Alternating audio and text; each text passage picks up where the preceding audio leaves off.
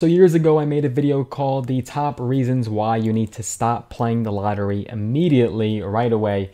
And it got a lot of traction, a lot of views, and still to this day, I'm shocked at how many views it gets, even on a daily basis, years later. So I want to kind of revisit that video, do it for you guys here, and it would be interesting to have my perspective now compared to back then, and you can compare the two. And a huge shout out to our longtime loyal subscriber Mo85 for the absolute best comment on this video. It's no secret that the lure of the lottery is powerful, especially when you see those huge numbers on the Powerball or Mega Millions jackpots hit even over the $1 billion marks, and those are actually becoming a lot more common nowadays. It seems like every time you go to the grocery store or the liquor store, you start seeing those big numbers, and they could reach the hundreds of millions, and yes, even top the 3 comma club. And it's definitely alluring, right? A lot of people are sucked into playing these lotteries and thinking that they can hit it big. But the fact is, folks, is that you're gonna have to pony up a few bucks for a ticket while you're buying that coffee at the corner store, and a few days later, all your dreams could come true. They also could be crushed. And that line of thinking compels US consumers to spend more money on lottery tickets than books, movies, video games, sporting events, and music combined. It's a fact. In total, we spend more than $105 billion a year on a fantasy that likely will never occur. And for the tiny minority who end up beating the odds, the dream sometimes becomes a nightmare. We're going to talk about these reasons why you really have to stop playing the lottery. I want to get your perspective and your thoughts and opinions down below in the comments section. We'll definitely talk about this, but let's get started and get right down to it, folks, because number one, the fact is that you're positively, absolutely not going to win. The odds of winning the Powerball grand prize are 1 in 292.2 million. And in fact, if you understand it correctly, some context for that hard to grasp number, it's almost certain that you won't die from a shark attack, and the odds of that happening are a much more reasonable 1 in 3.7 million. So you have better odds of dying in that case, or even being struck by an asteroid or lightning, which are 1 in 1.9 million. It seems like a virtual guarantee compared to with the lottery, right? And if any other situation had 1 in 300 million odds of success, it would be considered a lost cause. Another reason why you have to quit playing the lottery right now is because you're spending too much time smashing that like button. Make sure you give this video a big thumbs up. I'd appreciate that. It helps with me, the YouTube algorithm, and ensures that even more people could see this video and reaches a broader audience. So thank you so much for supporting the channel. I greatly appreciate it. Let's talk about number two, and that is that it ruins lives and relationships. Time is just one of many publications to report on the so-called lottery curse.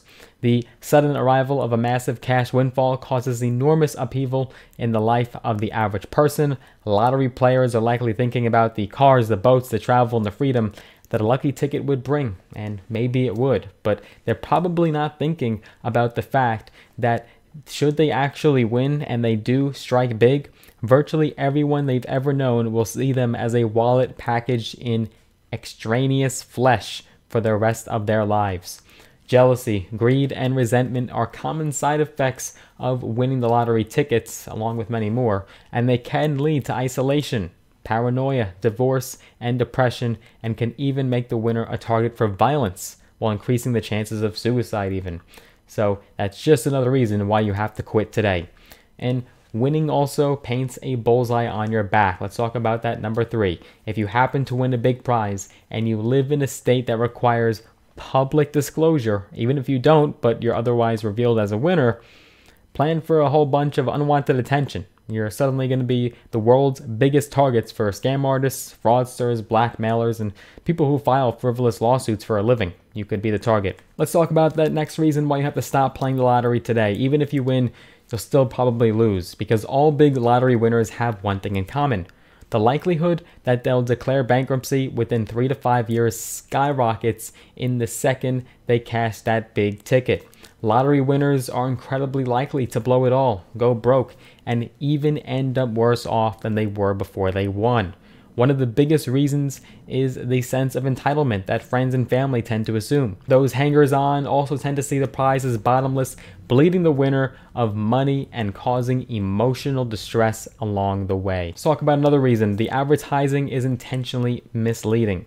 state lotteries enjoy the luxury of being exempt from federal truth in advertising laws, which means advertisers can imply that with nothing more than a ticket, a dream, and some good vibes, winning is a real possibility. And they're also allowed to downplay the odds and risks, right? So if you watch these commercials, you ever see the ads for the lottery, or maybe you see billboards for it, it seems so simple, seems like an easy ticket to freedom, and that is what they're selling you on. Don't fall for that trap. Do your own research and do your due diligence. The fact is that it's not that simple. And also, folks, let's talk about another reason. It preys on the poor, because according to research by the Journal on Gambling Studies, the vast majority of tickets are sold to low-income consumers in poor neighborhoods. The poor spend much more on lottery tickets than the general population, even though they can least afford to throw their money away. Why is that? Because that's where lottery-related advertising is most heavily concentrated, and that's where the dream is sold most aggressively. If you go to Beverly Hills and you walk into a store there, or maybe you just look at some local advertising around the area, you're probably not going to see a lot of lottery ads. You're just not going to see it. But if you go into what one would call the ghetto or a not so good area, you're going to see a lot of advertising there, and they're going to be promoting the lottery heavily. And that's just the people who play. And folks, then let's talk about this reason. The poor lose even when they win, because a hugely disproportionate number of lottery winners get state assistance. That means that they're buying lottery tickets with taxpayer-funded money that was supposed to help with necessities. States don't forbid this activity. In fact, they encourage it by advertising so heavily in places where residents tend to get public assistance. But in a final act of retribution against the poor, many states, such as New York, actually confiscate prizes from anyone who gets assistance in the rare cases that they do win. This is a fact. Look it up. So folks, it's not that simple. This is all a pipe dream, and you don't want to fall down this rabbit hole. Here's another reason you have to quit playing the lottery immediately, because the vast majority of profits don't benefit education. The feel-good story with the lottery is that even and when you lose, the kids win every time when you buy a ticket. The proceeds, after all, benefit public education, and that's what you're paying into. Unfortunately, that's mostly fantasy. First of all, the lion's share of profits go to funding payouts, and another huge chunk is dumped into advertising. Generally, less than $1 in $3 goes to education. And even though that's still billions of dollars for schools, the numbers are deceiving. See, legislatures anticipate the lottery profits and simply substitute that money for traditional funding instead of actually supplementing it as the system was designed to do. So truthfully, not that much money is going into education, and it's really breaking even. It's not actually a net positive. So unfortunately, you're not being as charitable and doing as much goodwill as you thought you were doing. And we have to talk about this reason. This is probably my #1 reason why you have to quit playing the lottery in my book, and that's the fact that investing is a much better bet. Because if you won $17,657 hypothetically playing the lottery, you'd be pretty happy, right? Well, if you took the $220 that the average American adult spends on lottery tickets each year and invested that instead, that's what you would have after 30 years of $220 contributions, and that just presumes a 6% return. And it's not a $1 billion jackpot by any means, but relying on that compound interest instead of luck, you can actually generate a respectable windfall instead of praying for one. And it's much more guaranteed, and it has a predictable history. So folks, and you have to understand that that 6% is really being conservative, because historically speaking, the S&P 500 has returned much more than that. And obviously other asset classes could beat the lottery game and that 6% as well. So I'm curious, guys, what do you think of all of this? Do you still play lottery right now? Do you know someone that's addicted? Are you addicted to gambling? Let us know down in the comment section. I'm curious to hear. But these are just more reasons why you need to quit playing the lottery. And look, I was guilty of it myself for many, many years. And luckily I did all this at a young age, so it's not like it necessarily affected my adult life.